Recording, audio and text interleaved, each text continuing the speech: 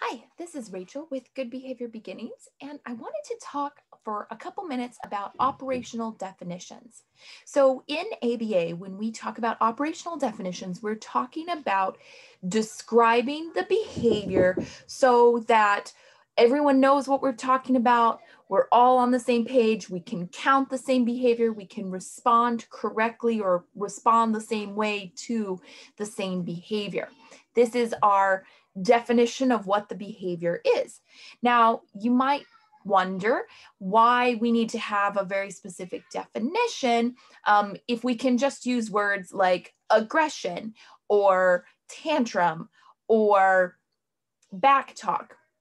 And the reason is that a lot of those terms can look different for different individuals or might have some subjective connotations. So if I said my learner is being rude, what's rude to me might not be the same thing as what's considered rude to you. So we want to make sure that we're all talking about the exact same behaviors. So the first step of an operational definition is to give that verb, that action, what is being said, what is being done. Being rude doesn't tell me what actually happened. It tells me how it's interpreted. But I could say that the learner rolled their eyes after I gave an instruction. That would be a verb describing what was seen, what was said, what was done, instead of the impression that I got from it or the label that I might want to use to describe that action. So we start with the verb. The next thing is that in order to properly count behavior, we want to make sure that we include information about when the behavior starts and when the behavior stops. Now, for some things, it's very clear to see the start and the stop of a behavior. If I want to say the learner is touching someone when they're not supposed to be, or, we're talking about that physical contact. Physical contact starts when the contact is made and stops when it's not, right? It's easy to tell, is this person touching or are they not touching, right? So that would be a very clear start and a stop. But if we were working with a learner who engaged in very rapid occurrences of a behavior, for example, hitting their head, so hitting their head repeatedly, am I going to try and count every single tap to the head, like every contact? Because if they do it really fast and they do it a lot, I'm probably not going to get really accurate information. However, in that case, I might define in my operational definition head hitting as a head hitting episode that starts the first time contact is made and stops when no contact has been made for 2 seconds, right? I'm just making this up as an example, but that would be where we might write an episode. So then we would want to take data on probably the head hitting episodes. We might look at duration of head hitting episodes as opposed to trying to count frequency. Another example where having the start and the stop clearly defined is going to be when we're talking about something like engagement. We want our learner to be engaged or on task. Well, what does that look like? That might have a couple of things that have to happen at the same time.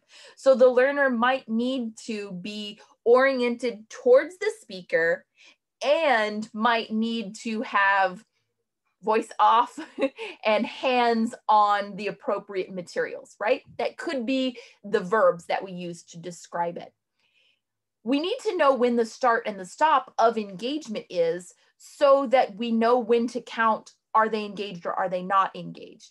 Does it start when they orient, even if they're still playing with their phone under the desk? Or does it start when they are doing all three of those things? They're oriented, they have the appropriate materials, and they're not talking.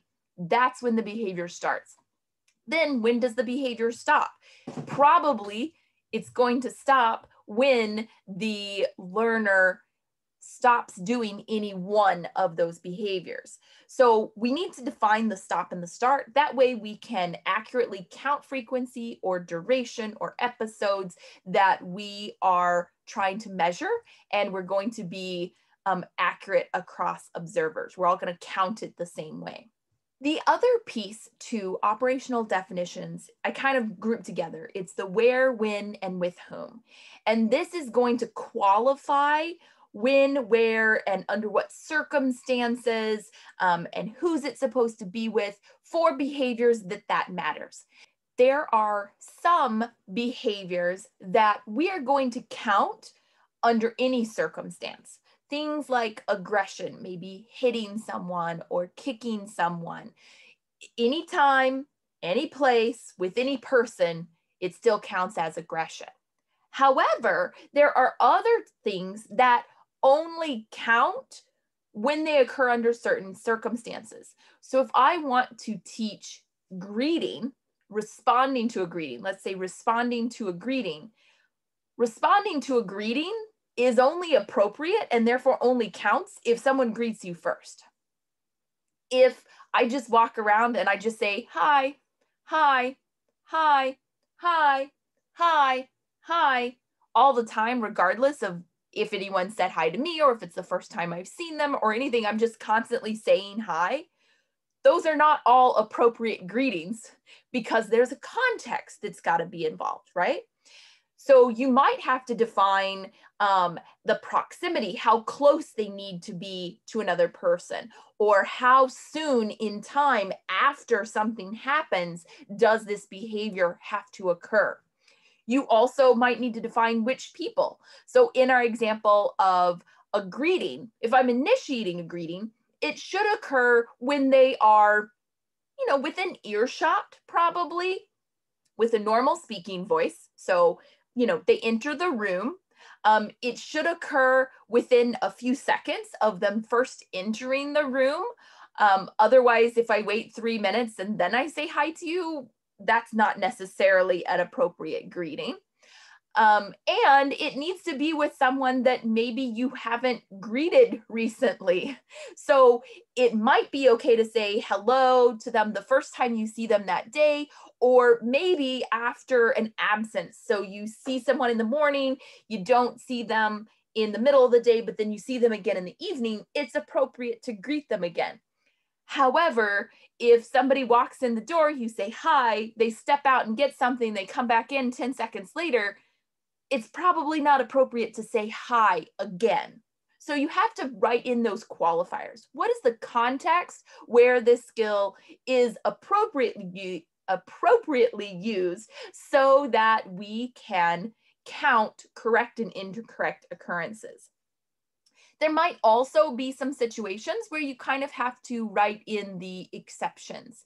So I used the example earlier of hitting, that probably we're going to count it anywhere, anytime, any place. However, you ever do a high five? Depending upon how you've defined this, that is physical contact from the palm of my hand onto another person's body part with a force such that it might make a noise, it might move their hand. Is that hitting? Probably that's not the hitting that we're targeting. Probably we are looking at writing an exception. So hitting is this, it's this, it's this. It is not hand to hand. If the other person's holding up their hand and a word has been said, high five, or the other person held up their hand to initiate. So you might have to write in those qualifiers as well. So to recap, things that you need to include in a good, clear operational definition: you're going to need the verb, which tells us exactly what's happening, what we can see the person doing or saying. You need to include stop and start so you can tell when the behavior is active and when it's not. And you need to define the context, the where, when, and with whom. I hope this helps when you're writing operational definitions.